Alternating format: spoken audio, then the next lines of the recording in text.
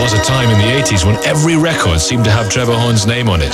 ABC, The Art of Noise, Malcolm McLaren, Grace Jones, the Pet Shop Boys, Simple Minds, Seal and Frankie Goes to Hollywood were just some of his credits. But it wasn't always easy. You know, it's a very time-consuming job. To do it, you have to sort of almost sacrifice everything else, you know, relationships, friendships. It's almost like doing a sentence inside. You're just in there all the time, every day, maybe 12, 14 hours a day.